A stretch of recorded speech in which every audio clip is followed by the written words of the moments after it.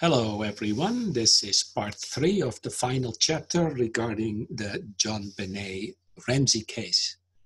Today I'm going to look at the behavioral tendencies of Patsy Ramsey, the mother, as the author of the ransom note. My name is Marcel Elvers, Master Profiler through Written Communication and Questioned Document Examiner.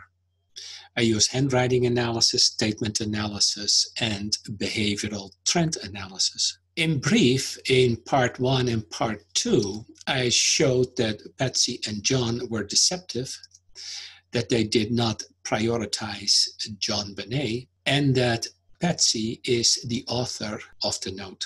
I will explain the whole case in detail in my upcoming book, JonBenét, the final chapter. But today I'm going to focus on the core perspective of Patsy, according to her Enneagram type, and her behavioral pattern, which matches the linguistics of the ransom note. The Enneagram is a systematic and dynamic personality model, and it maps behavioral tendencies and the motivation behind them. Behavioral patterns are distinct, consistent, and progressive in nature. And this is the way it is because our behavior stems directly from our perspective, our point of view. We see the world in a certain way, and therefore we need to compensate for how we view the world. In my book, One Reason, I explained the structure of the model in simplistic terms. It's mostly for lay people to understand the model and get the core of the model. The Enneagram shows us there are 9 personality types. A personality is defined as a distinct behavioral pattern that is repetitive and highly habitual. Patsy Ramsey was considered a type 2.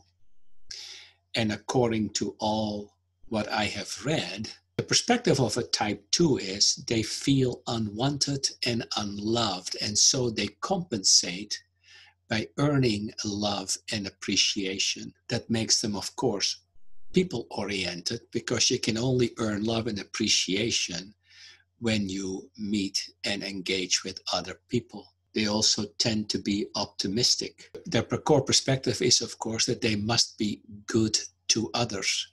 When you're good to others, you get a pat on your back, and then you feel loved and appreciated. Now, the behavior that comes along with it is that they must engage with other people. They tend to volunteer, loving and caring, and they're also self-sacrificial.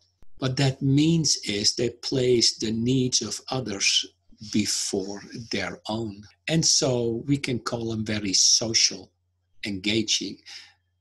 They may become a social butterfly. And Patsy was known to be very social and volunteered for many functions in her community. A speech pattern also exists for each type. Of course, when you need to be good to others and you're social, that reflects in the word selection you use. Type 2s tend to be kind. They tend to want to befriend. They comfort others, and they care. So their speech pattern is summarized as they sympathize. So the average type 2 is kind, loving, generous, and they are filled with good intentions. Like I said, they prioritize the needs of others, and in their need to be needed, they may insert themselves in the lives of others. Let me do this for you. And therefore, they have a distinct pride in being needed. So when we look at the model as a type 2, a 2 is basically a people pleaser. However, when they don't get from others what they need from them, they may become intrusive and even overbearing.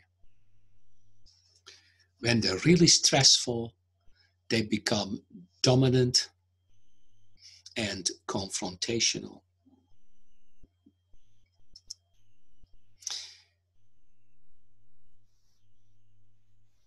I show you more about the Enneagram on my YouTube channel. This is not the place to explain the model as it is very involved. The ransom note was 2.5 pages long, and that was a blessing. After all, the more information is provided, the more you have to work with.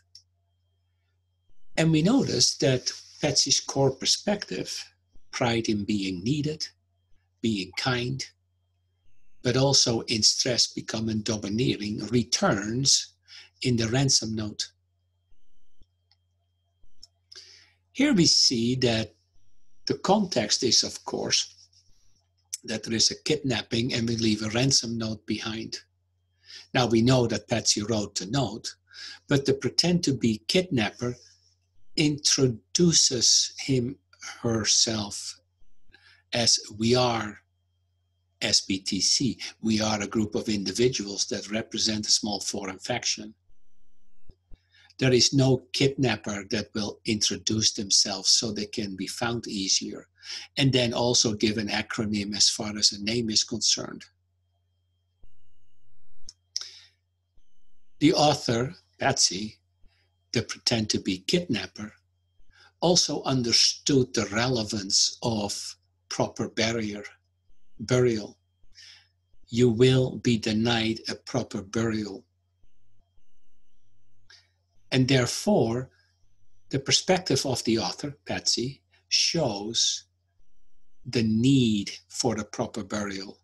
By denying it, she felt that that was a significant thing to say.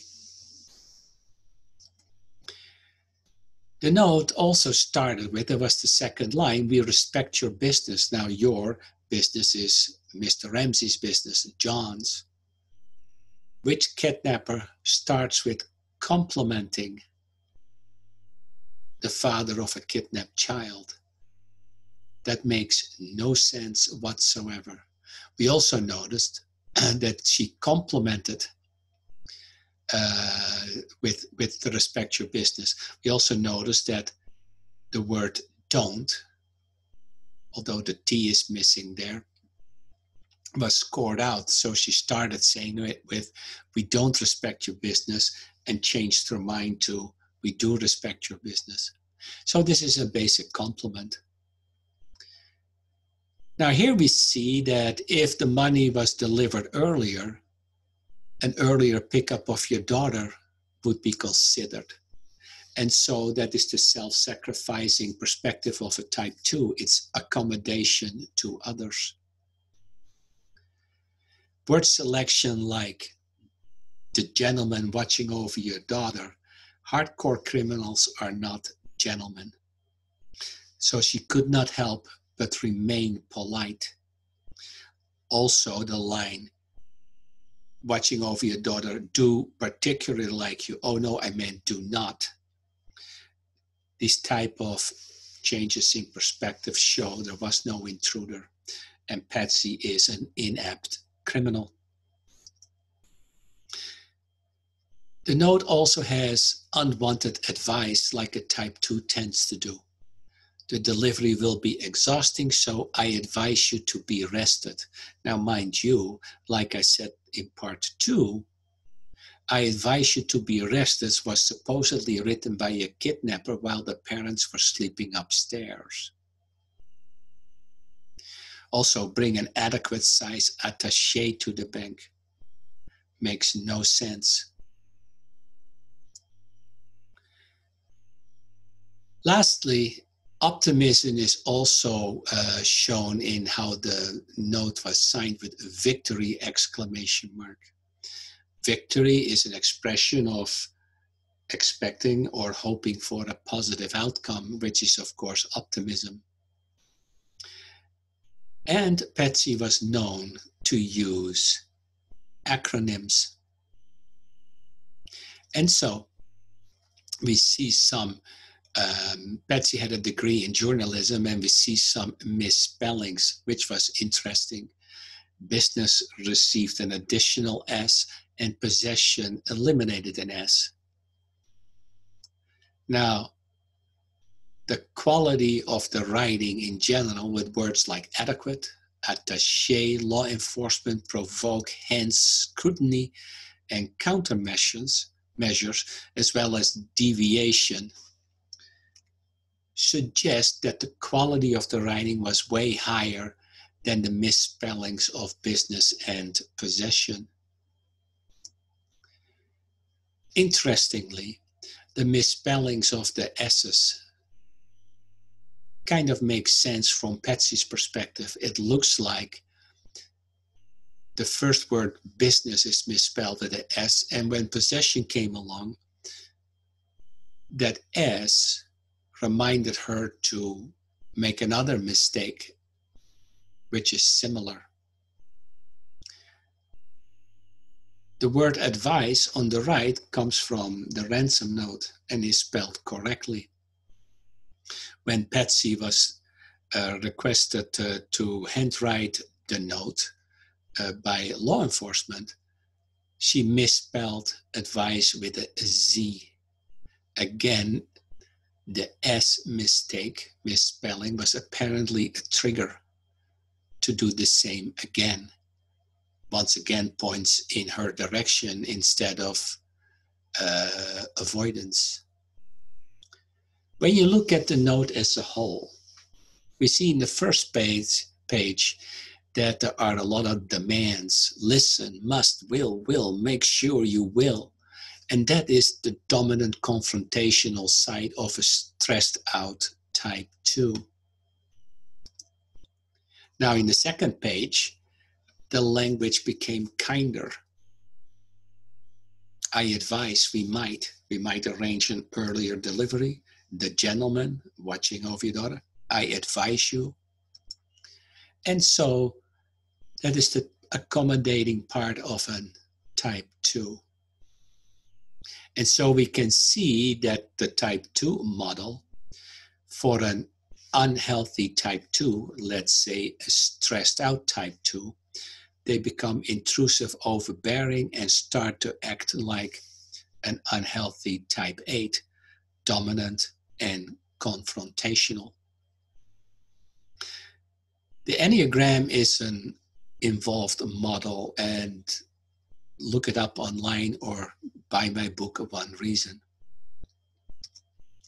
So in part 3, this part, I have shown that Patsy was a known type 2 and that the language usage matches a type 2 like Patsy.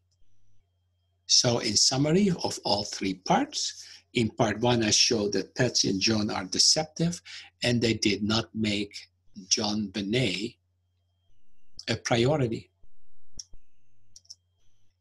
In part 2 I showed that Patsy is the author of the note, and today I have shown you that the behavioral tendencies and language use also matches Patsy. Up next, in part 4, I will go over what the ransom note is actually telling us.